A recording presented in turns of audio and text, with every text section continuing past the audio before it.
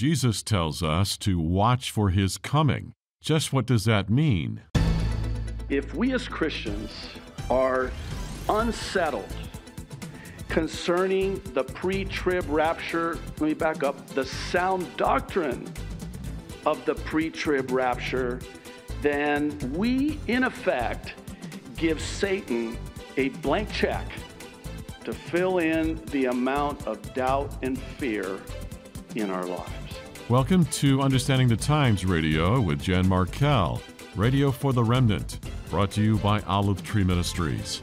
Today, Jan visits with Dr. Ron Rhodes, well-known apologist and author. The Bible says we are to comfort one another with the words out of the Bible describing the rapture of the church. Then isn't its timing something to better understand? Jan and Ron Rhodes spend part of the hour discussing that. Here is today's programming. The rapture has to happen before the 7-year tribulation because of the effect upon us. Let me explain. Knowing that the rapture can happen at any moment should and even will have a profound effect on how we live our lives in this world. This is what's known as the doctrine of imminence. I love that word, imminent, because it's kind of one of those words that sounds like what it is. Any minute. Imminent. I know that's not the literal definition, just, indulge me, but it's the doctrine of imminence is this sound doctrine that nothing has to happen before the rapture happens. That the rapture can happen at any time. It is imminent. It can happen at any minute. Welcome to the program. Say, because folks are always writing and wanting to debate the timing of the rapture of the church, I thought I would spend a good portion of this hour in that discussion. And I'm going to have that with apologist Dr. Ron Rhodes, and we carry a number of Ron's books, and I'll say more about that later. And rapture timing is, quite frankly, an in-house discussion, and those who hold differing views should certainly not be denigrated. However, I think pointing out some of the obvious flaws in the pre-wrath rapture, mid-trib, post-trib rapture, I think it's worth some time. The soon rapture of the church, it's called our blessed hope in the Bible. And I believe there would be no hope in a rapture that was not pre-tribulation. We would have hell on earth to look forward to be honest, and the position of my guest and myself is that God does not beat up his bride. Now let me clarify that he does allow man and Satan to beat up Christians, to persecute them, to marginalize them, but God's wrath is reserved only for the unbelieving world, and it's on overdrive during the 7-year tribulation. Now, before we get into the rapture timing, I'm going to ask my guest about a topic. Let's just call it Afghanistan in Bible prophecy. Has the ordeal of late summer and early fall here, is it just an accident in its timing? Or could it be a part of a greater prophecy scenario? And I believe the latter. Dr. Ron Rhodes heads Reasoning from the Scriptures Ministries. You can learn more about his outreach, books, and more at ronrhodes.org. He's written over 60 books, and he's spoken at my Understanding the Times conference. He's one of my most frequent radio guests. Part-time staff of Dallas Theological Seminary. Dr. Ron Rhodes, welcome back to the program. Thank you, Jan. It's always great to spend some time with you. Ron, we've had a momentous summer. For that matter, we've had a momentous year and a half, going to soon be 2 years with pandemic and all, but let's just journey for a moment to Afghanistan. Afghanistan is a part of Magog. Magog is a part of the Gog-Magog War of Ezekiel 38-39. As a matter of fact, the stands are a part of Magog. Kazakhstan, Uzbekistan, etc. Help my audience better understand the Magog character of the Gog-Magog War. The broader context, of course, is that Meshech and Tubal, Gomer, are going to be participating. That's Turkey. Persia will be involved in the war. That's Iran. Ethiopia will be involved. That's modern Sudan. And Put will also be one of the allies that attacks Israel, and that's Libya. Now, Magog is a central player in all of this, and Magog refers to the mountainous region near the Black Sea and the Caspian Sea. Jan, I want you to try to picture it this way in your mind's eye. The Black Sea and the Caspian Sea are essentially parallel to each other. The Black Sea is to the west, the Caspian Sea is to the east. And bordering on that eastern side of the Caspian Sea are Kazakhstan and Turkmenistan. And just a bit further east, we come to Uzbekistan. And continuing east, we come to Kyrgyzstan and Tajikistan. And if you drop just a little bit south, we come to Afghanistan. All of these Stan nations occupy the territory that was once inhabited by the ancient Magogites, or Magog. Way back when Ezekiel wrote his prophecy some 2,600 years ago, nobody knew what these different nations would have against Israel. A lot of the nations that are involved in the Ezekiel invasion are not right next to each other. So what might they have in common? Well, of course, Islam would eventually develop in the 7th and 8th century A.D. That is what brings unity to these various nations. All the Stan nations that are part of Magog are Islamic, and now they have plenty of motive to attack Israel. They've talked about how they want to wipe Israel off the map and push Israel into the sea. They want the land back. They're of the opinion that once the land comes under Islamic control, it can never pass out of Islamic control. When Israel became a nation again, that was illegitimate. Right. That land belongs to Allah. Well, the Americans have left $85 billion in weaponry behind, which is ominous. Why on earth do you leave almost $100 billion in sophisticated weaponry, which maybe the Afghan fighters won't know how to operate, but the Russians will happily train them? Could that then be a part of the weaponry talked about in Ezekiel 38:39? Because the weaponry is pictured there in the passage of Gog and Magog. And it says that the Jews are going to be burning the weapons in this war because they're going to turn around and defeat these invaders rather quickly, but they're going to burn the weapons for 7 years. That's right. When this massive storm of an invasion takes place against Israel, Israel won't stand a chance. There's no way that Israel alone could stand against that large of an invading force. The prophet Ezekiel tells us that God himself is going to take out these invaders.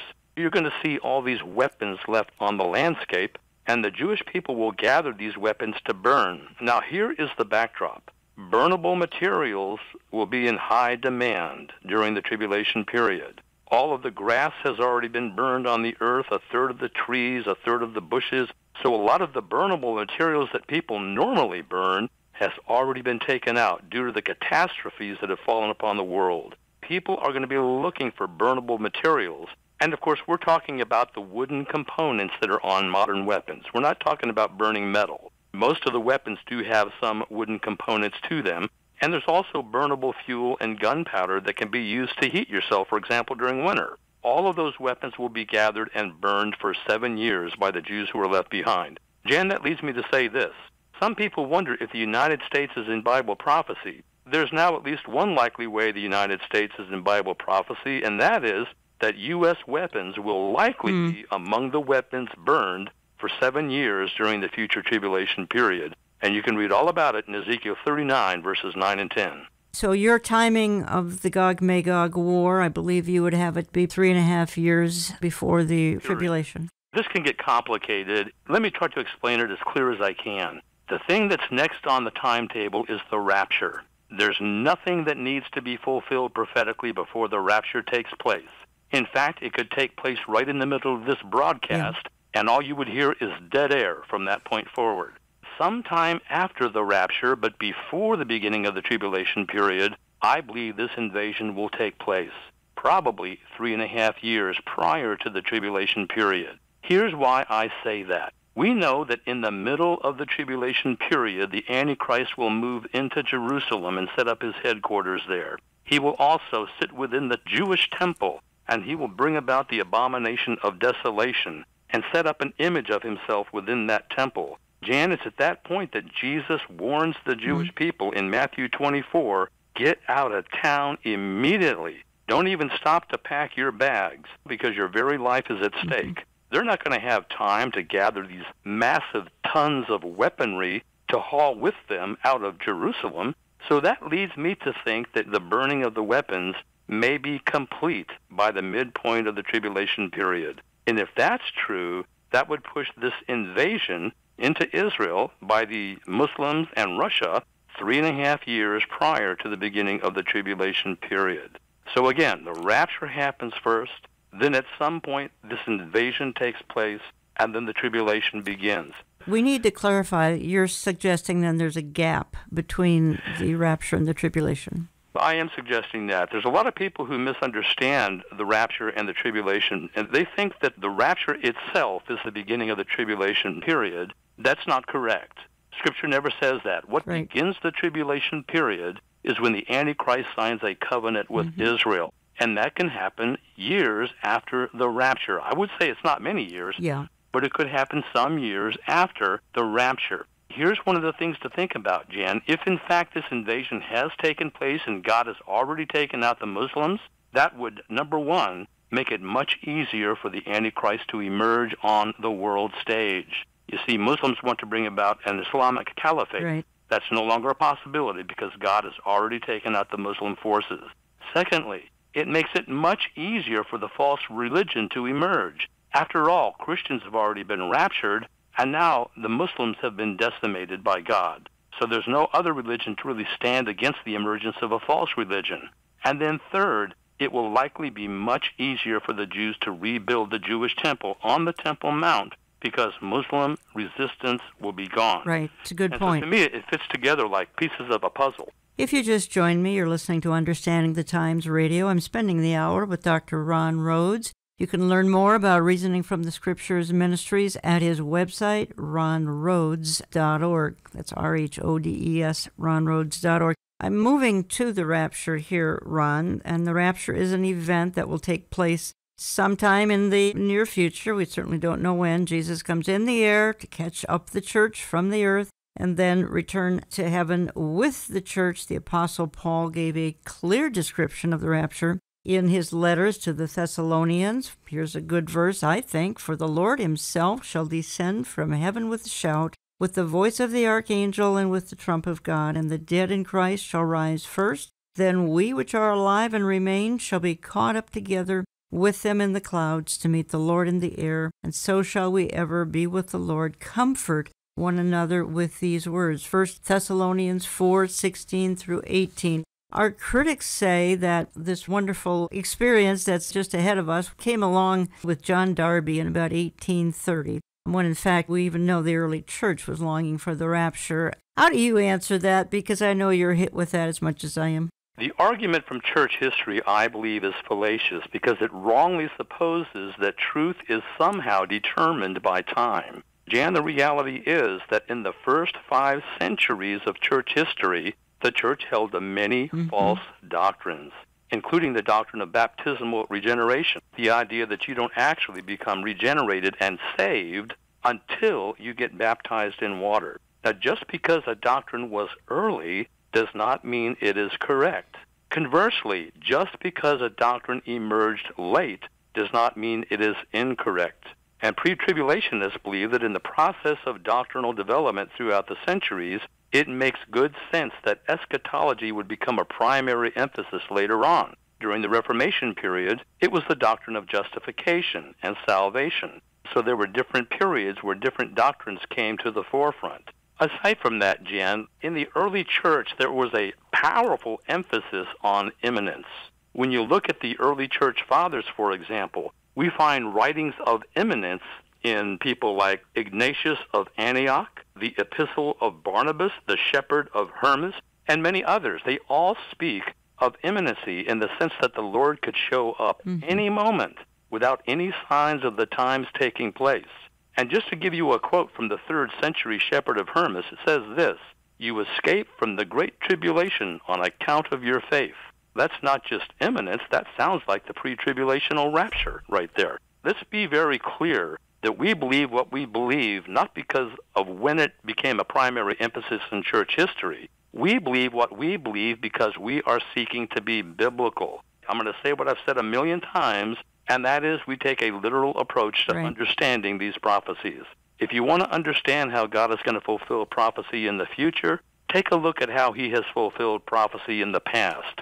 In the past, God has always fulfilled prophecy quite literally. All the prophecies dealing with the first coming of Christ, literal.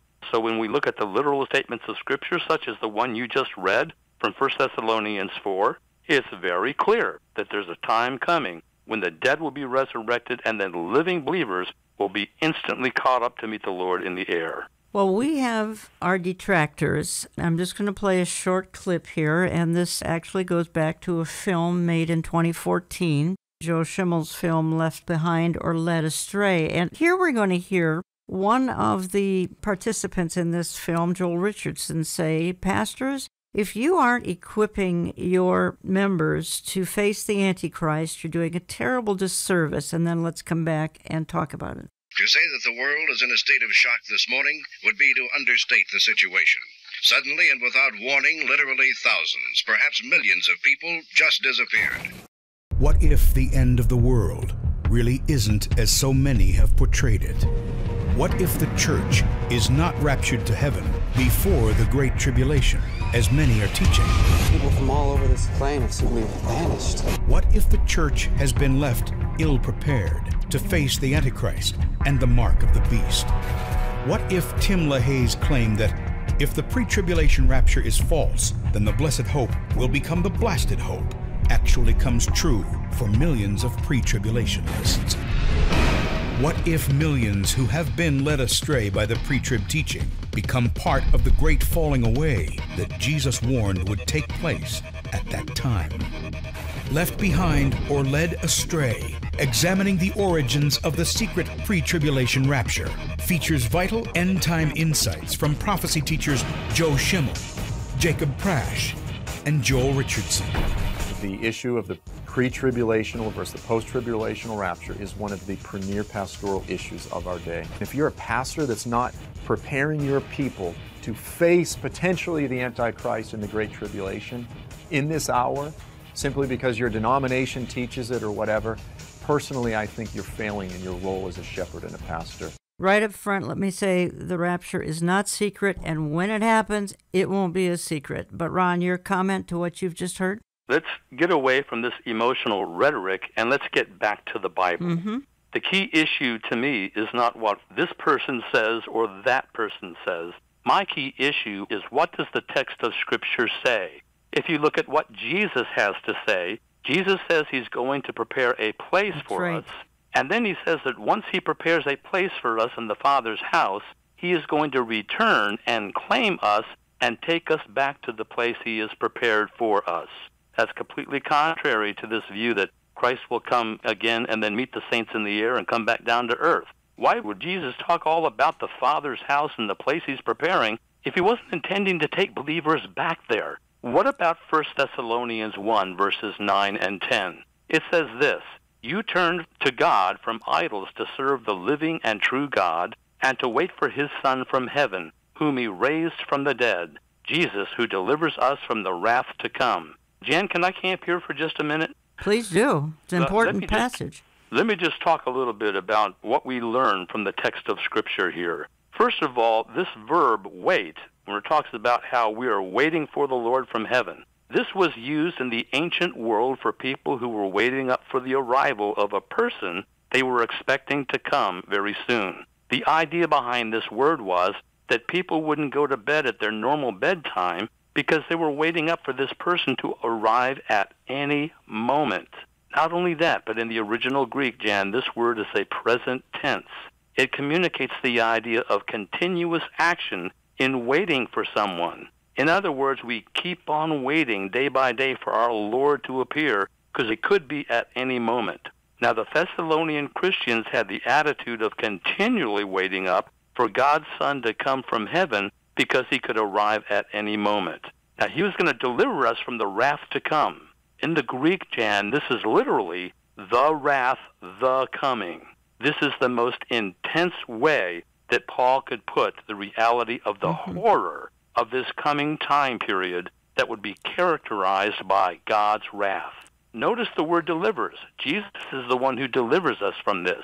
The term delivers in the original Greek carries the meaning to snatch out to oneself, to rescue to oneself, to save and preserve a group to oneself. The verb literally means to draw to oneself in order to protect from danger. Now, that's exactly what happens at the rapture. Right now, you and I are in the process of waiting. We are waiting because there's no other prophecy that needs to be fulfilled before the rapture. It is the next event on the prophetic timetable. Jesus is going to come, and he is going to snatch us out of this world, and by that snatching, he will deliver us from the wrath the coming. In other words, this terrible wrathful period that is coming on planet Earth. So when I hear these guys talking about how horrible it is that pre-tribs are deceiving people and how they need to prepare people for meeting the Antichrist, my question is this: what do you guys do with the biblical text? What do you do with John 14? What do you do with 1 Thessalonians 1, 9, and 10? And what do you do with 1 Corinthians 4, 13 through 17? Let me interject here just quickly, Ron, and that is the reference here to the day of wrath. God has not appointed the church to wrath. But let's be honest here, the church around the world is going through some real serious persecution. I think we need to clarify that God allows man's wrath to come against the church. God even allows Satan's wrath to come against the church. We've just seen images from Afghanistan this past summer of a particular persecuted group of people there, of course, the Christians in Afghanistan. But that is not God's wrath coming against those people. That would be man's wrath. That's right, and I would categorize that as part of the general tribulation that all people face throughout all history. That's right. There's a huge distinction between general tribulation and the tribulation period. Jesus himself told us that it's through much tribulation that we enter the kingdom of God. Now, it's not just the people who are over in Afghanistan and other parts of the world who are suffering this. Every one of us has certain kinds of tribulation that we're facing, whether it's because we have health problems, financial problems, there are persecutions taking place. Jan, you and I are both well familiar with that one. People writing articles about us, saying things on the radio about us. Through tribulation, we enter the kingdom of God. But there is coming a time that is specifically a 7-year period in which the wrath of God falls upon the world. This is not general tribulation. This is a tribulation in which God's wrath has fallen upon the world. And to me, it just doesn't make sense. It's kind of like saying this, Jan. Now, Christians, you're going to go through the tribulation period, and you're going to experience 3 different sets of horrible judgments that get worse and worse and worse, and there's a good chance that you're going to starve and you might become a martyr. But be cheerful. Comfort yourself with these words. That's right. 1 Thessalonians 4:18. Comfort one another with the good news of Christ's return, not the fact that we're fleeing the Antichrist, the most evil man ever, but that's how we're to comfort one another. Ron, let me just reference another verse here, and that would be Revelation 3:10. Because you have kept my word about patient endurance, I will keep you from the hour of trial that is coming on the whole world to try those who dwell on the earth. Now, this is in the first 3 chapters here of Revelation, and God's talking to the church throughout those 3 chapters of Revelation. Obviously, the church is going to disappear, Revelation 4:1, but here, in this particular passage, 3:10, he's talking to the true church of Philadelphia. You've kept my word about patient endurance. I will keep you from the hour of trial that is coming on the whole world, which happens in Revelation 4. To me, that's extremely convincing of a pre-trib rapture. I think so, too, and there's some things to notice about Revelation 3:10. Notice it says that we will be delivered from the hour of trial. In the English language, definite articles don't mean that much, but in the Greek language, they mean everything. In fact, you can read chapters written in Greek grammars about the significance of the definite article. Among other things, definite articles can indicate specificity. In Revelation 3:10, the definite article points to a specific and distinctive time period. It's not just any hour of trial. It is the hour of trial that is yet future. And I believe that's referring to the future 7-year hour of trial. Correct. That's what I'm assuming as I read it, now, yes. You need to compare that hour of trial with Revelation 4-18. That's the hour of trial being spoken of, I believe, because Revelation 4-18 talks about the tribulation period. The hour of trial is the tribulation period from which Christ promises deliverance. That means, Jan, that the church will be kept from the time period itself. I believe that if the Lord meant to communicate that he would preserve church members through this time of testing, like post-tribs say, he would not have said, I will keep you from the hour of trial. He would have said, I will keep you through the hour of trial. That's not what's going on here.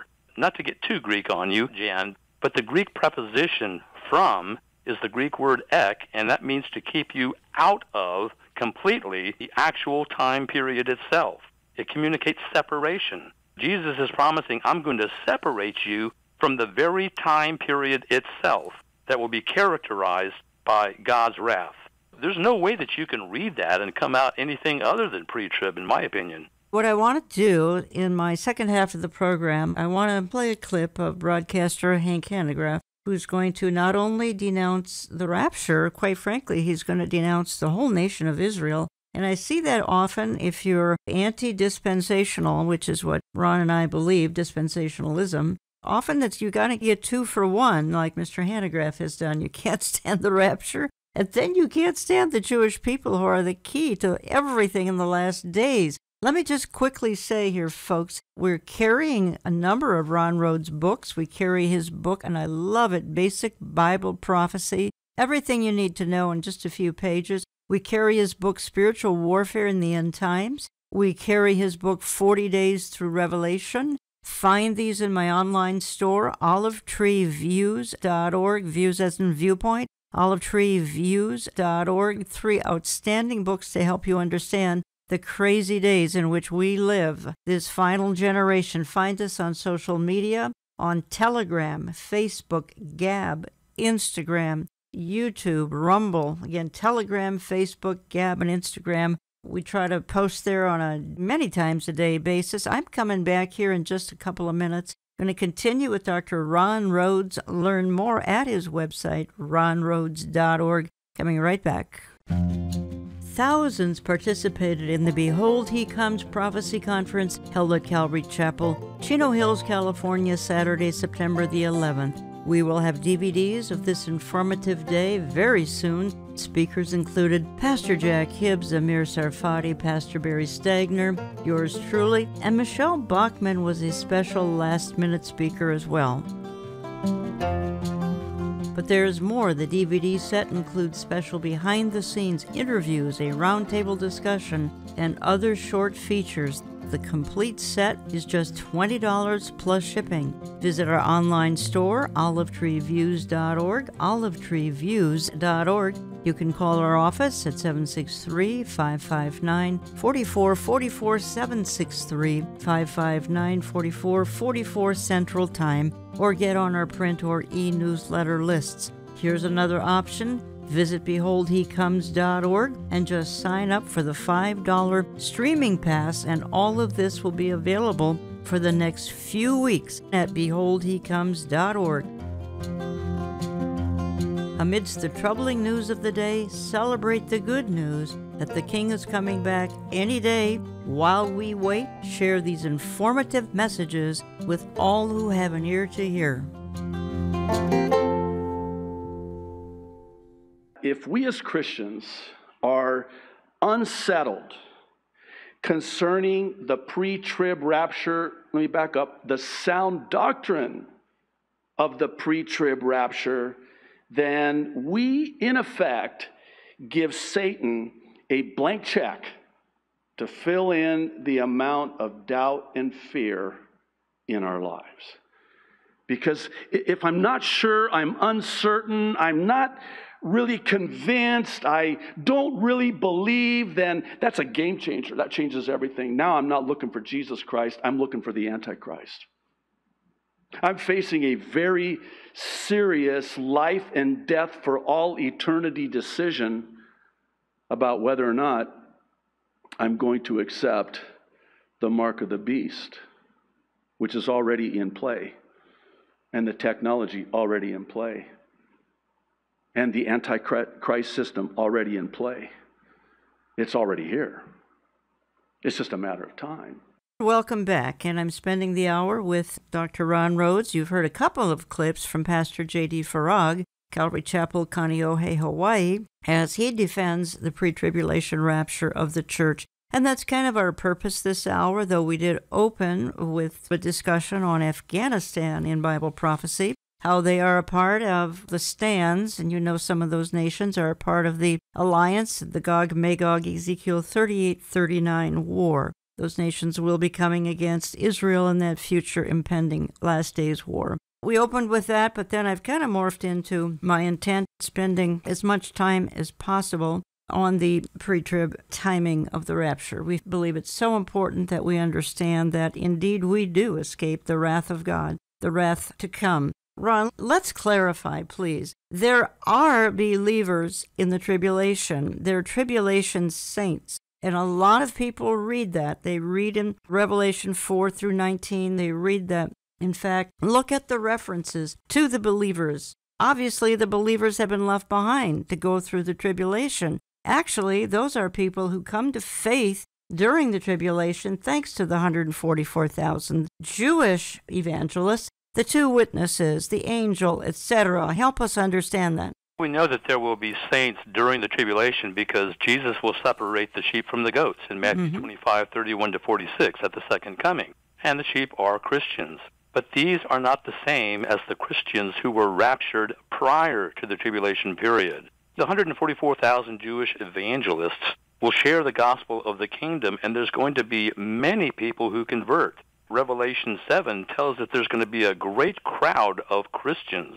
It's not just the 144,000, it's also the two prophets of Revelation 11, and they apparently have the same kinds of powers as Moses and Elijah. And those miracles they perform confirm their message about the true God and the true Messiah. Many people will become believers during the tribulation period, and therefore the fact that there are believers in the tribulation does not disprove pre-tribulationism.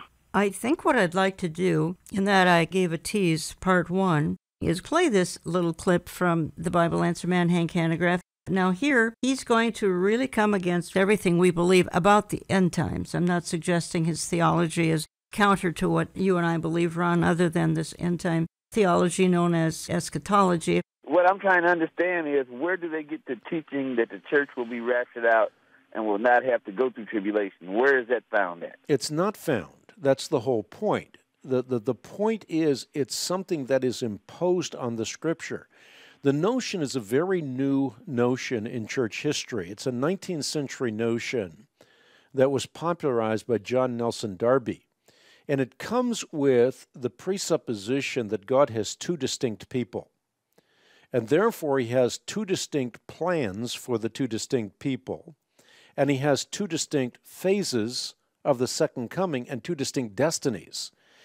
This, however, is an imposition on Scripture because the truth of it is God has only always had one chosen people, one covenant community, beautifully connected by the cross and illustrated by a cultivated olive tree in Paul's letter to the Romans. So the point here is that all those who are followers of Jesus Christ are the one chosen people. And this is prior to the cross as well, because all that look forward to Christ prior to the cross are God's covenant chosen people. And that covenant chosen people are made up of people from every tongue and language and nation and people. You're not a son of Abraham because of some genealogical construction. You are a son of Abraham because you believe in the God of Abraham. Let's just clarify quickly. Hank Hanegraaff is a preterist. He believes all prophecy happened in 70 A.D. He does not hold to any dispensational theology that would teach a literal Antichrist, a literal tribulation, a literal rapture, second coming, and Israel's very, very key role in all of this. But Ron Rhodes, he just disinherited Israel, which is shocking for those of us who are very loyal not only to the nation of Israel, but to the biblical position that Israel is the focus of history, current events, and all future events, but they just got disinherited. That's right. When you look at Scripture, it's very clear that God has a special place in God's sovereign plan. The Jewish people are the apple of God's eye, Zechariah 2:8. Their land is described as holy, Zechariah 2:12. Their city is the center of the nations, Ezekiel 5:5. They are pictured as the wayward wife of God in Ezekiel 16. The Scriptures do indicate that they are the object of God's temporary discipline but are also the objects of his grace, because God's grace will see to it that a remnant of Jewish people become believers in the Lord, which will take place at the end of the tribulation period. Jen, I have to tell you that one of the most magnificent manifestations of God's grace is this miraculous preservation of Israel for the past 2,700 years. Mm-hmm. After Jerusalem and the temple were destroyed in AD 70, the Jews were dispersed to more than 130 nations around the world. They've been mistreated and relentlessly persecuted wherever they went, and yet, thousands of years later, their national existence and even their language have been fully restored in fulfillment of biblical prophecy. The biblical prophet Ezekiel said that after a long and worldwide dispersion, Israel would become a nation again. This was fulfilled in 1948. Ezekiel then says that Jewish people from all over the world would then start to migrate back to Israel. That's been happening every single year since 1948, especially over the past decade due to anti-Semitism. And then Scripture goes on to say that there's going to be a mighty Muslim coalition of nations that will one day attack Israel. That attack hasn't occurred yet, but the nations that make up that attack force have alliances with each other right now, and they have a strong motivation to attack. Jan, my point is this. God speaks a great deal about his plan for Israel, not to mention the fact that God has made unconditional covenants with Israel. The Abrahamic covenant, Genesis 12, the Davidic covenant, 2 Samuel 7. These covenants will one day be literally fulfilled in the millennial kingdom. I have a little saying I use now and then, how odd of God to choose the Jews, but not so odd as those who choose the Jewish God but spurn the Jews. How professing Christians can denounce the Jewish people when our Messiah was a Jew, it's beyond my comprehension, but they do. It never ceases to amaze me and disappoint me. I'm going to another bullet point here, Ron, and that would be there's nothing unusual about the Lord keeping the church out of the tribulation period because he has a history of protecting his people from tribulation on several occasions. He protected the Hebrew people from the 10 plagues. He protected Noah and his family from the flood, Lot from Sodom and Gomorrah. He will seal and protect 144,000 during the tribulation period. He will protect the Jews in Judea that flee to the wilderness during the last half of the tribulation period. So there is no reason why we can't believe, I don't think it's a stretch to believe that he will protect his church during that terrible time of hell on earth, the tribulation. That's right, and I would just add to that the fact that God has already paid for the sins of the church. At the cross, Jesus took it all. He took all the punishment that we deserve, and he took it on the cross such that we can be declared absolutely righteous and sanctified, all because of Jesus. Now, why would you say that the church now needs to go through the tribulation period to experience God's wrath? It just doesn't make good sense.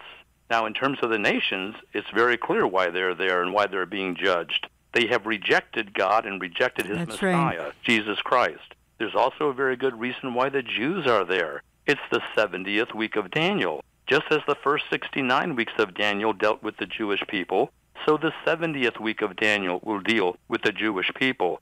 And it's during that time frame that the Jewish people will undergo great hardship in preparation for them converting to the Messiah at the end of the tribulation period. So God has a very good purpose in view for both the Jewish people and the nations in the tribulation, but not the church. Talking to Dr. Ron Rhodes for the hour. By the way, we're carrying 3 of his books, Basic Bible Prophecy, Spiritual Warfare in the End Times, and 40 Days Through Revelation. You can find those in my online store at olivetreeviews.org, olivetreeviews.org. You can call my office, you can get on our newsletter list, etc.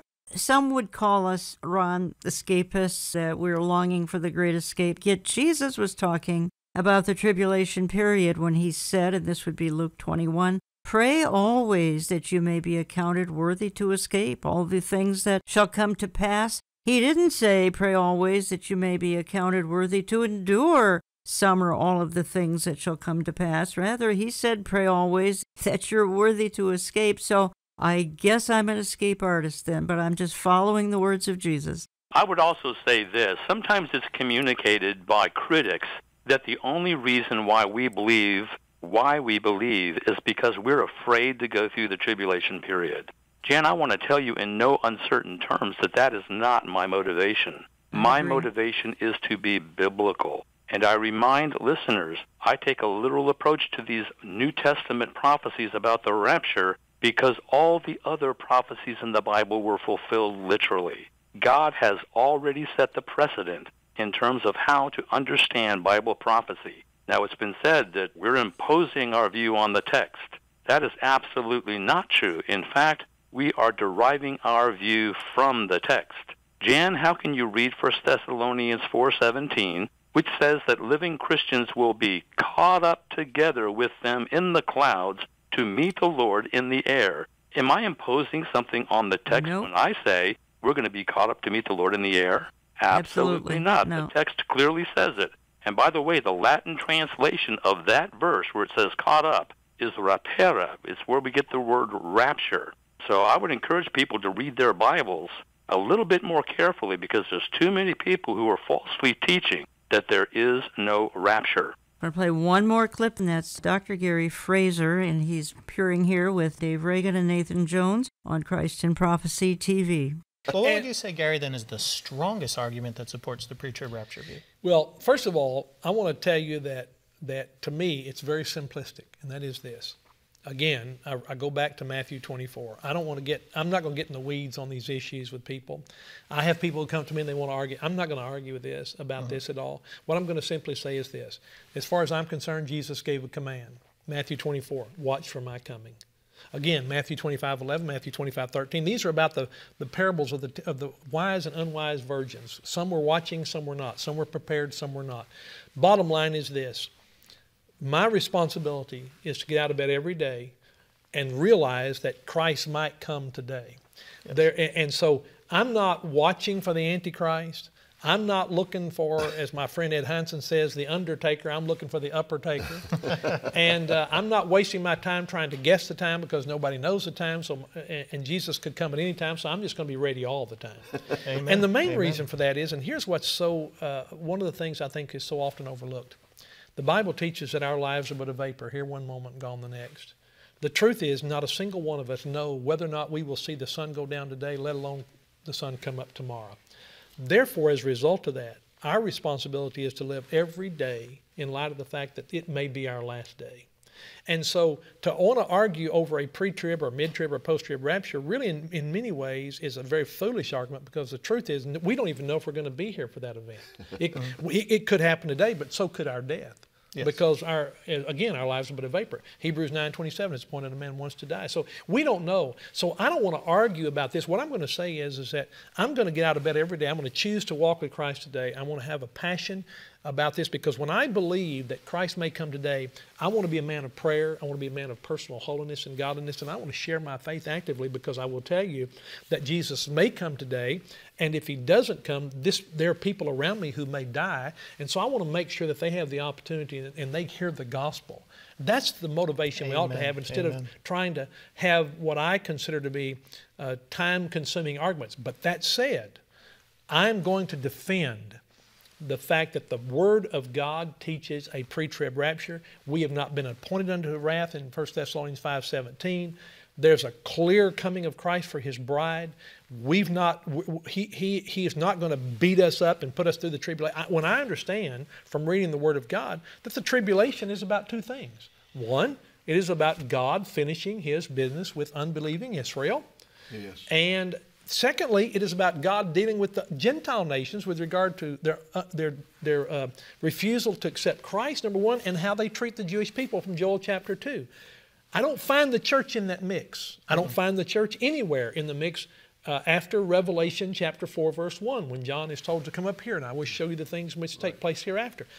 15 times the church appears in chapters 2 and 3 of the Revelation. It does not appear again until the 22nd chapter of the Revelation. Dr. Ron Rhodes, you want to comment on Dr. Gary Fraser's comments? I really like the emphasis on imminence and waiting for the Lord who could show up at any moment. In fact, Jan, one of my favorite verses is Philippians 3:20 and 21. Our citizenship is in heaven, and from it we await a Savior, the Lord Jesus Christ, who will transform our lowly body to be like his glorious body. To me, that's both imminence as well as the transformation of our bodies at the rapture. We're waiting for the Lord, and when the Lord shows up, our bodies are going to be transformed. That's a perfect description of the rapture, and it could happen at any moment. The church is not in the mix of the tribulation, but the church is in the mix of being translated into glory at a moment that could come at any time. Another key verse here, that would be 1 Corinthians 15, 51 through 53. Behold, I show you a mystery. We shall not all sleep, but we shall all be changed in a moment, in the twinkling of an eye at the last trump. For the trumpet shall sound, and the dead shall be raised incorruptible, and we shall be changed. For this corruptible must put on incorruption, and this mortal must put on immortality. Ron, I think what's hanging up a number of people, and I heard it in Hank Hanegraaff's comment of a few minutes ago, is number one, because of their theology, whatever it be, preterism, even amillennialism, they don't believe in a rapture. They believe in a second coming and only a second coming. And I think it's so important that you and I emphasize, that everyone who has the opportunity emphasize, there are two comings of the Lord Jesus, one in the clouds, which is the rapture, and I just read that passage from 1 Corinthians 15. I show you a mystery. We shall not all sleep, but we shall all be changed in a moment, in the twinkling of an eye. We're going to be caught up. But they only believe in the second coming, when Christ comes at the end of the tribulation. That's right, and I think there's a lot of evidence in Scripture that points out the distinction between the rapture and the second coming. For one thing, every eye will see Jesus at the second coming, Revelation 1:7. But the rapture is never described as being visible to the whole world. We will instantly vanish, and there will be some people who will be seen to vanish, but the text does not say, as it says of the second coming, that every eye will see Jesus. Furthermore, the rapture is imminent. It could take place at any moment, whereas the second coming is preceded by 7 years worth of signs that are described in Revelation 4 through 18. We know that at the rapture, Jesus will come for his church, while at the second coming, Christ will come back to earth with his church, Revelation 19:14. At the rapture, Christians meet Jesus in the air, but at the second coming, Jesus' feet touch the Mount of Olives, Zechariah 14, verse 4. At the rapture, Christians are taken and unbelievers are left behind, but at the second coming, unbelievers are taken away in judgment, and mortal believers are remaining on the earth to enter into Christ's millennial kingdom. The fact is, there's a lot of differences between the two. I might also point out that, according to the passage you just read, the rapture will take place in the blink of an eye, whereas the second coming will be more drawn out. That's right. How do we know it's drawn out? Well, there's plenty of time for the Antichrist to gather his forces to do battle against the coming of Christ. That's going to take some time. Whereas one is instant, the other is more drawn out. I think there's just an awful lot of scriptural evidence that these are two distinct events, with one taking place before the tribulation, the other after the tribulation. Yes. What do you say to those who say the first half of the tribulation will be relatively peaceful? Israel will be enjoying the security of the Antichrist, so to speak, first part of the tribulation, but then they extend that and say the first half is not going to be that bad. I disagree. I disagree, too. In fact, there are some that try to argue that the first half of the tribulation doesn't really even have the wrath of God, that it's only in the second half. That's what they say. But it's very clear that the wrath of God is falling from the beginning. For one thing, the Old Testament prophets would often describe the tribulation period as a whole, the entire 7-year period, as the day of God's wrath. So God's wrath characterizes the entire period. Furthermore, look at the seal judgments, which start relatively early in the tribulation period. Those are all a manifestation of the wrath of God. After all, when Jesus unrolls each scroll, a new judgment is inflicted upon the world. Jan, it is true to say that the judgments go from bad to worse, but the bad ones are bad enough. Let me tell you, I wouldn't want to be there. Well put. Let me just touch on the people of the millennium. Just set the stage here and have you comment. If Jesus Christ were to come back after the tribulation and rapture all the saints and slay all the ungodly, the question has to be asked, who on earth would be left to populate the earth during the millennium? Only the pre-trib viewpoint can account for this post-trib problem. The church is raptured before the tribulation. A vast number of souls are saved during the 7-year time frame, and those who make it through the tribulation go into the millennium, while the unsaved are cast into hell. So this is the problem of the millennium, which is begging the question that we've been asking here for almost an hour. How can there not be a pre-trib rapture? That is a tremendous problem for all the other viewpoints. Yeah. I've actually asked that question of post-tribs on live radio. Mm-hmm. Jan, you know what dead air is, right? Dead air is when you're doing a radio show and nobody's talking. Every time I have asked that question to a post-trib, there's been dead air. Okay. Because you cannot answer it. The fact is, the sheep and the goats will be gathered before Christ at the second coming. And if there is a rapture at the second coming, the sheep have already been glorified. How can they possibly now face Christ for another gathering? They've already been gathered up to meet the Lord in the air. And that's not to even deal with the brothers. Who are the brothers? They can't answer that either. But from a pre-trib perspective, it makes great sense. The brothers are the 144,000 Jewish witnesses. The only people who will treat them kindly will be Christians who know God's plan. The fact is the sheep are judged and allowed to enter into the millennial kingdom, while unbelievers show their apostate state by treating the brothers badly. They enter into eternal punishment. To me, again, it fits together like pieces in a puzzle. I agree. Ron, the last year and a half, we've seen some incredible turmoil. We've seen America in rapid decline. We've seen globalism rising, and I often talk about the World Economic Forum on this platform here. We've seen Christians and conservatives marginalized and, dare I say, persecuted. We've seen government overreach. Included in that would be this whole mandatory vaccine effort, which is getting more heavy-handed literally by the day. We've just seen a number of things in the last year and a half or so. We've seen geopolitical instability by what's happened over the summer in the Middle East, more specifically Afghanistan, and how that's going to spread not only throughout the Middle East, the fallout from that tragic event that happened in August, but I think it's going to increase world terrorism literally around the world. Having said that, and I've only listed, I think, 5 bullet points here, what would you say to not only my listeners, but to pastors as they face a time of discouragement? And pastors have certainly gone through it with their churches shut down. That would much of 2020, they couldn't even congregate if they wanted to, and some didn't want to, but others certainly did. How do you encourage, number one, listeners, number two, pastors?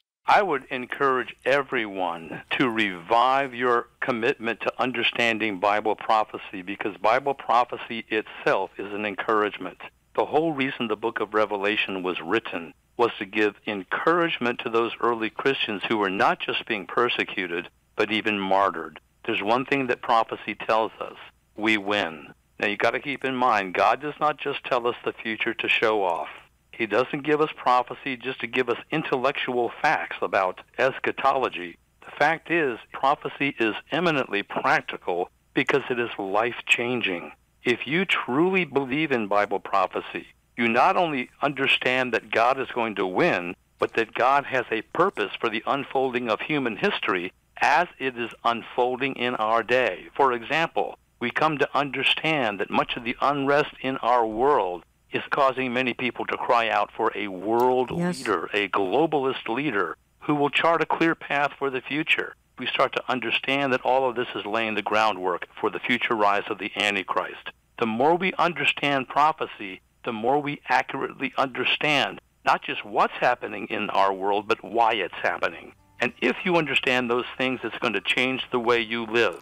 It's going to cause you to live righteously and in purity as you wait for the bridegroom to come for the bride, which is his church. I hope you folks will take those words very, very seriously. If you'd like to better understand the topic we've covered now for a full hour, we've got a couple of books in my online store. One is by Dr. Dave Reagan, The Rapture, Fact or Fiction. That's just a little book for, I think, $10. And then we've got a book by Ed Heinzen and Mark Hitchcock, Can We Still Believe in the Rapture? Just go to olivetreeviews.org and go to our store, plus the books by Ron Rhodes that I've already referenced, wonderful books. 40 Days to Revelation, if you're struggling to understand that book, please check that one out. If you'd like more information on Ron, ronrhodes.org, R-H-O-D-E-S, ronrhodes.org. Let me go out of the program. You've heard me say this many, many times. I'm going to keep doing it until you have it memorized. And Ron Rhodes, thank you for giving up an hour today. Appreciate so much what you do.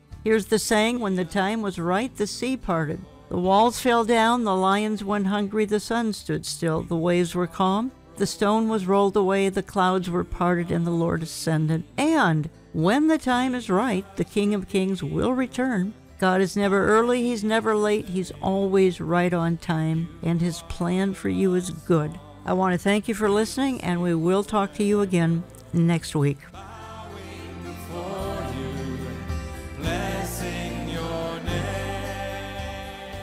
Contact us through our website, olivetreeviews.org. That's olivetreeviews.org. Call us Central Time at 763-559-4444. That's 763-559-4444. We get our mail when you write to Olive Tree Ministries and Jan Markell, Box 1452, Maple Grove, Minnesota, 55311. That's Box 1452, Maple Grove, Minnesota, 55311. All gifts are tax deductible. While many pulpits may overlook these final day issues, we will always have them front and center because they show us how everything is falling into place.